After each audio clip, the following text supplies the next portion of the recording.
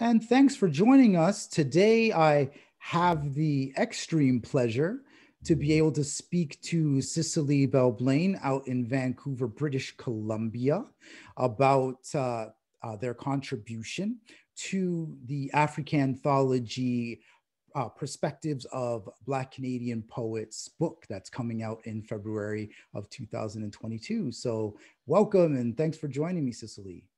Thanks for having me. Well, that's awesome. And we know that that you've been very busy lately. One of our community's up and coming writers. And maybe just tell us a little bit more about yourself and your artistic journey to this point. Yeah, absolutely. So my debut book, Burning Sugar, came out in September 2020. And I've been, a writer in different ways for a while. Used to write a column for Daily Extra, one of Canada's biggest LGBTQ magazines.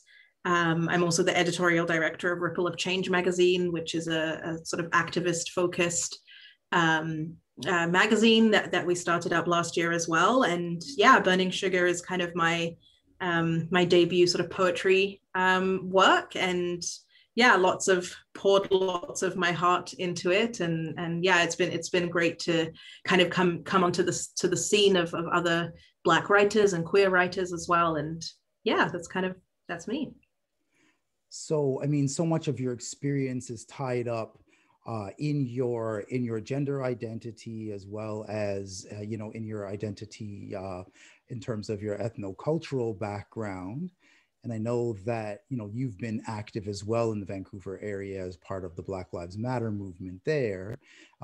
Maybe I know that some of this is going to be coming up in terms of what you're actually contributing to the book itself. So maybe go into a little bit more detail about what you're going to be contributing in terms of your essay and your poem. Mm-hmm.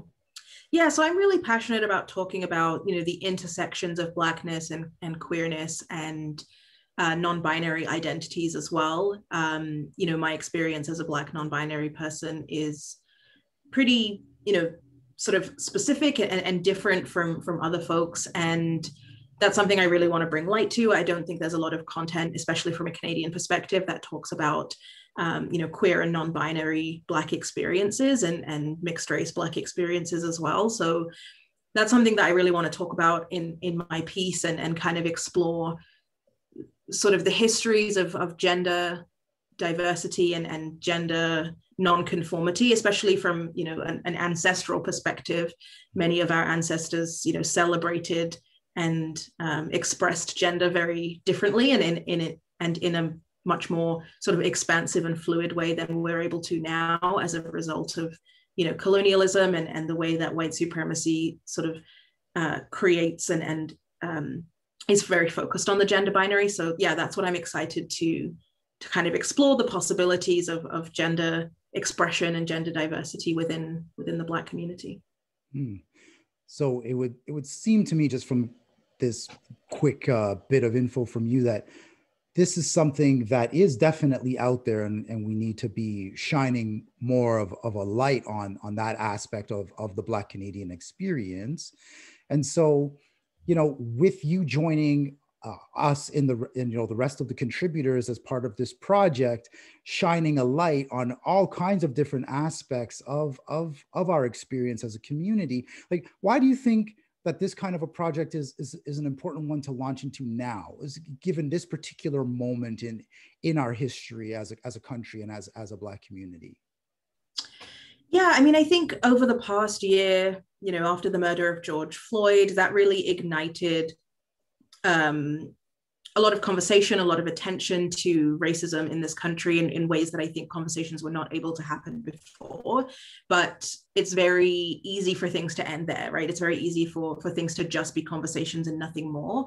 And so I think for, especially from an archival perspective as well, us writing things down, us writing down our experiences, both poetically and, academically and all the other ways that our writers are, contributing not only to this piece, but to the, Canadian literary scene more broadly. I think that's just so important for future generations as well, to have this legacy of, we wrote down our experiences of this time that we're living in. And I think for non-Black audiences, I hope that it also provides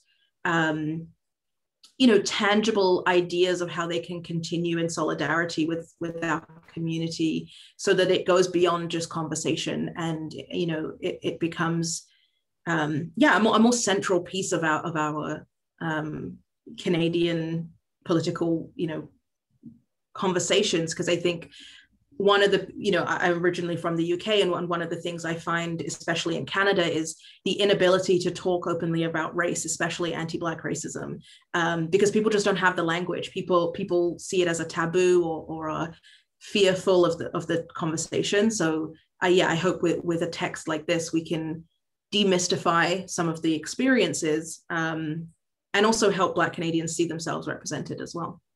Absolutely. And pulling that all together, putting that out into the book, putting that out into the universe gives us an opportunity to really honor that full diversity of what the Black experience in Canada has been to date. And I think it also gives us, as you're saying, that kind of archival footing, so that future generations can look back and say, okay, in the third decade of the 21st century, this is where we were, and this is what was going on, and this is how we were evolving. So I'm also very excited to see what you and all the other contributors to the book are going to bring.